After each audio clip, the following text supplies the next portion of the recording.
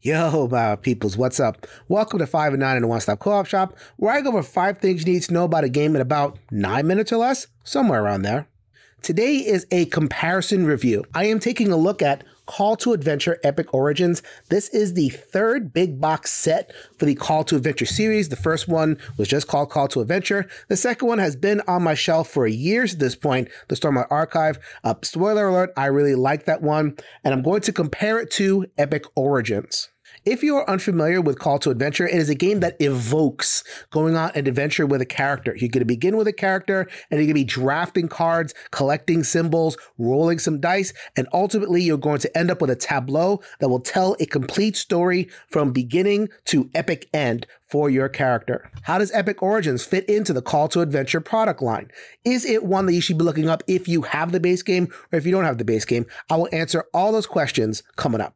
Full disclosure, I was an original backer for the original Call to Adventure. Since then, I've gotten reviews copies of the Stormlight Archive and Epic Origins.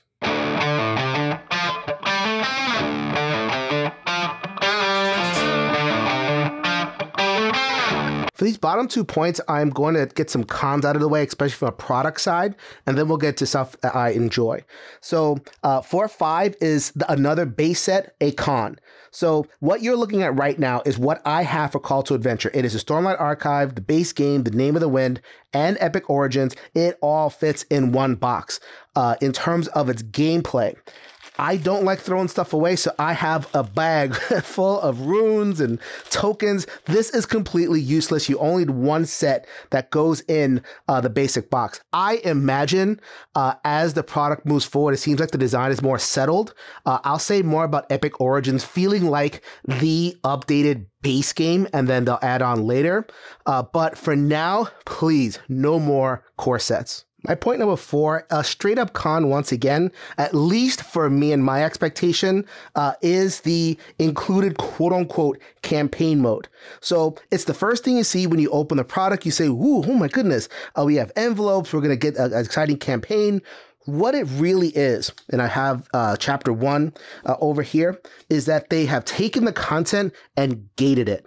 So this is just a regular adversary card. This is an adversary, and cards that you just shuffle into the basic deck. Once you finish this, you'll basically have the complete game. As I said in the previous point, I understand that Epic Origins is kind of the new base set, so it makes sense from a new player perspective to gate some of the content, bring them along slowly, introduce more complex adversaries. That's pretty good. But for me, calling it a campaign seems a little bit deceptive. There's no character growth. It's just, one game after another. I wasn't totally pleased with this approach. My number 3, which is mostly pro, is the re-engineered characters. So this is the base game characters, and you had your origin cards, motivation, and destiny. So then if you imagine building a character, this is where you're from, you're a squire, you're a farmer, where you grew up, your background in kind of classic D&D terms. This was your motivation. So, why are you adventuring? I'm a sworn protector. I'm thirsty for knowledge. This is the character's verb, so to speak. And then here is your destiny, what your ultimate goal is, high arcana, one with nature. It felt very organic. It was really lent itself to storytelling very, very naturally.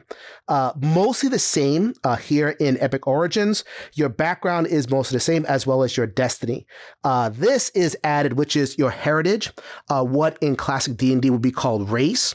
So then, construct, elf, human, birdfolk, kind of missing in the old story, but having them in here and also giving them a power which keys off a certain role, I thought was really well implemented.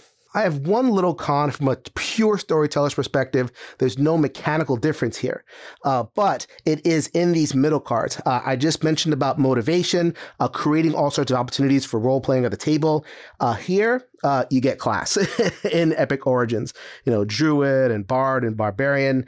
So I imagine that emerged from, player feedback, where they just want something that feels familiar. So this feels like good old D&D, quote unquote race, ancestry, heritage. Here's your background. Here's your class. Here's a prestige situation. So a little bit of a trade-off for me as a person who likes the more open-ended role-playing, but overall, from a mechanical perspective, Epic Origins way ahead of the pack. And now we get to some pros, P-R-O, all capitals, which is the reworked adversary system and therefore the reworked solo and co-op system. The original base game was clearly designed as a competitive game with solo co-op kind of tacked on. So you had these adversaries which were seeded into the main deck, and their adversary deck was basically anti-hero cards that anybody could play in a competitive game. They were extracted and made into a bot deck, which just didn't work. So you had cards like this. Play after another hero has attempted a challenge, they must attempt it again. Really? Just lose a turn. And there's plenty of cards like that, just like lose a turn or very frustrating, which work in competitive, but in a solo co-op just didn't. In Epic Origins, they fixed that. Now the adversary has their own deck. You're going to see some powers that make sense. Reveal this as a hero attempts a challenge, it has +1. There you go. You're not going to just lose a turn, but it does become more challenging. Also, each individual adversary is going to have a card that shuffles in to make it particular to them. So that's a really nice little wrinkle. Also, in the original game, and this was my biggest frustration, the way that the powers worked of the adversary, they were very easy to avoid. So this one says whenever you fail a intelligence check, I think that's intelligence, the adversary gains there. Just don't fail an intelligence check. You're not going to make that many of them. You could put your resources towards them. It was very easy to just basically ignore most of the adversaries. Here, they're reworked. They're always getting in your way. They're a little bit more complex. And you didn't deal with the adversary until the end of the game in the base game. In Epic Origins, you have the sub-boss, which you have to encounter after Act 2, and the mega boss, woohoo, which is your Act 3 adversary. So you're always interacting with it. It's in your way. It's part of your story. Fantastic. And so my number one, it is a pro for me, is the core gameplay loop, which is basically the same from base game, Stormlight Archive, and now Epic Origins. You're going to be drafting cards one at a time. If the card has no challenge, then you would draft it and you would get the benefit. If not, then you would gather your runes, whatever you have on your sheet, and attempt the challenge. So I have played this game with multiple groups, and the biggest off-putting factor for many of them is that for a lot of the turns, the choice is fairly obvious. So then I have a very inty wisdom character over here. I don't want to pick a lock or fight a goblin. I want to question my faith. And there's no real option. I mean, I could take the trait, but I'm not working on that. My destiny and my other aspects doesn't really care about that. I want to go for this. So the choices can be really obvious. The dice rolling, sometimes it goes against you and there's not much that you can do. So I feel like a lot of players struggle, both at the same time, the game feeling like on rails a little bit, and also a loss of control.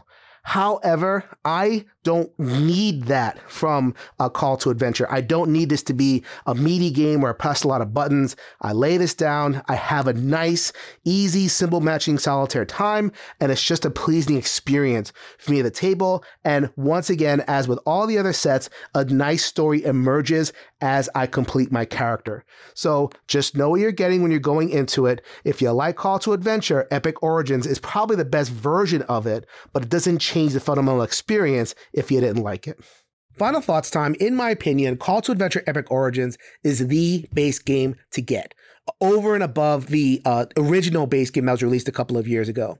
So does this blow the doors open? If you didn't like the original one, will you like Epic Origins? Probably not. It doesn't change that much. This is for folks who enjoyed the base game well enough, but they had difficulty with like the solo co-op and some of the other card interactions. Epic Origins smooths all that out. You can tell there is more mature design that went into this. And so it definitely feels like the new jumping off point for this system. Do they combine? If you have the original, should you pick up the Epic Origins set and combine them for this richer experience? I don't know if it's richer, because at the end of the day, the powers are pretty similar. I think that you'll get most of what you're looking for just with Epic Origins alone. And if you play a lot and you want that variety, then go ahead and mix the sets. They're perfectly fine. I like the Stormlight Archive. I like the Name of the Wind. I like those sets, and I look forward to them dipping into those novel properties, but I recognize that most people want that kind of open-ended D&D-esque flavor for their Call to Adventure, so it is there for you if you want it. This is Jason with the One Stop Co-op Shop, reminding you that we'll see you at the next stop.